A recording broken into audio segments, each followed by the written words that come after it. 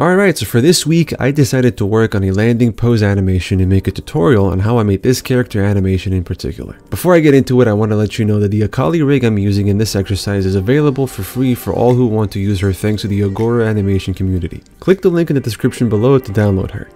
One more thing to note about this rig is that her hair and accessories are rigged to move on their own according to the animation, meaning you won't have to animate the follow through and overlapping actions on those items if you'd rather keep them automatic. So I won't be getting into the follow through and overlapping actions in this video. Bouncing ball blocking.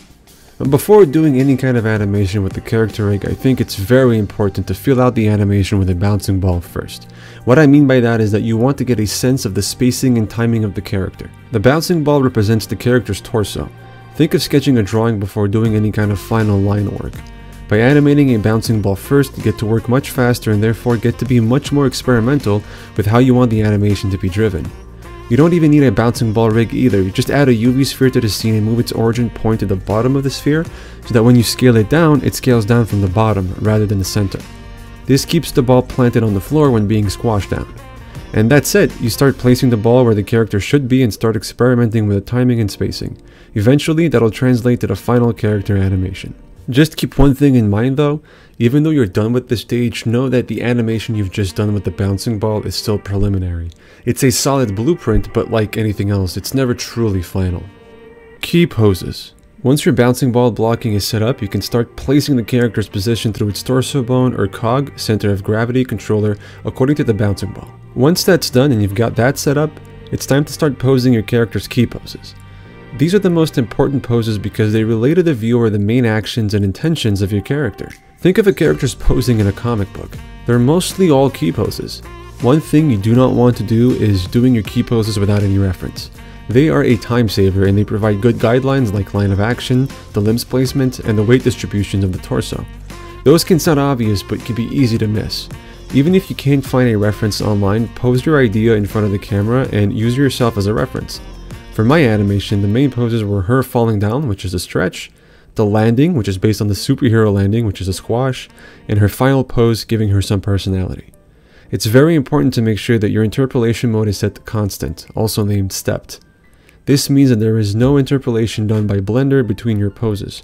You can achieve this by selecting all of your keys in the timeline, press shortcut T to toggle the interpolation menu, and select constant. Extreme and breakdown poses. Once you've settled on your key poses, it's time to add another layer of detail to your animation. In this case, extreme and breakdown poses. They'll further elaborate your animation and provide a much better sense of your spacing and timing. Remember when talking about the bouncing ball blocking stage potentially being adjusted? It's usually at this stage that this starts. The timing and spacing might change now that you're animating a full character rig with limbs, hair, and accessories rather than just a bouncing ball. Extreme poses are the most extreme points of a character's action will be. For example, when I squash down Akali as she lands down on the ground, the furthest down she goes will be an extreme pose. When she raises back up, the furthest up she gets will be an extreme pose as well. These poses allow you to know when an action in an animation is about to start or end. Breakdown poses act more like transitions between extreme poses. They form the curve or line of action the character will move in to get from one extreme pose to the next. For example, with Akali, the stretching between her first appearing high in the frame and her squashed on her landing will be a breakdown pose because it forms a line of action between one extreme and the other. There's also in-between poses which do exactly what they're named after.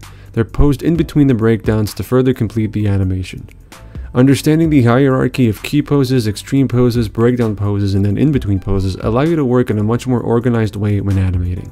Polishing the blockout. Once you're done with putting all of your poses from keys to in-betweens, it's time to adjust the timing of your animation and tweaking how certain aspects of the animation will look like. It's also important to make sure that the IK and FK controls are toggled one frame apart in this stage to avoid weird animation artifacts when splining later on. But before getting into the next step, I would strongly recommend taking half a day or a full day off. An important and crucial step in animation is to take a break and look at your work with a fresh pair of eyes.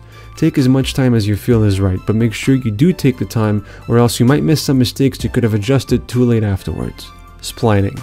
Splining is when you select all of your keyframes, you press shortcut T in the timeline and change the interpolation mode to Bezier. Now Blender will interpolate between your poses on each and single frame and make the animation smoother. The problem though, is that despite Blender or any other 3D software for that matter being so advanced, it still requires the human touch to make the final and proper adjustments to ensure as smooth an animation as possible. The main workspace we'll be working in will be the graph editor, where you'll be manipulating the curves individually to get specific control of each bone.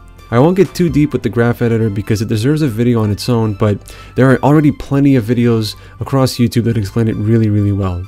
Long story short, the graph editor allows you to control each channel of a bone, rotation, translation, and scale on each individual axis, X, Y, or Z, or even sometimes W if you're rotating on with quaternions. It seems very complicated at first, but it is seriously much easier to learn than you think. One thing that is also important is to view the arcs of most of your bones like the torso and the lip movements so that they look pleasing and avoid jittery movements. To do that, click on the bone you want to see the arc for, and then go to the data properties on the left and click on motion paths. Click on calculate, adjust the view settings to your liking, and press OK. As you're adjusting the arc and making it smoother through the graph editor, click on update all paths to update the arc shape, or just add them to your quick favorites menu like I did to do it much faster. Then, same as before with the end of the blocking stage, take the time to polish the final details of the animation such as fingers or facial features. Animating the camera. One piece of advice I would like to give is in regards to the camera itself. It's important not to forget that the camera is an invisible character in the scene and it does interact with the character you're animating. In the Akali exercise, the obvious example is the camera shake when she lands. It was planned from the beginning even, but later when splining, I realized it was a little too static, so I added some zooms to emphasize some of Akali's movements.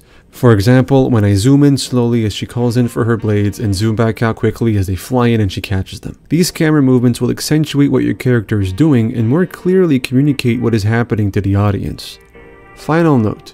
You'll notice I've done more with the scene, like adding in the beam effect, made the rocks fly up in the air as she lands, and added some 2D drawn effects later in the After Effects. I didn't record those as I worked on them, but I kinda wish I did now. All these elements obviously are part of the animation. In the future, I'll make sure to record those extra steps and further elaborate on them. As always, in the meantime, if you have any questions, leave them in the comment section and I'll get to them as fast as I can.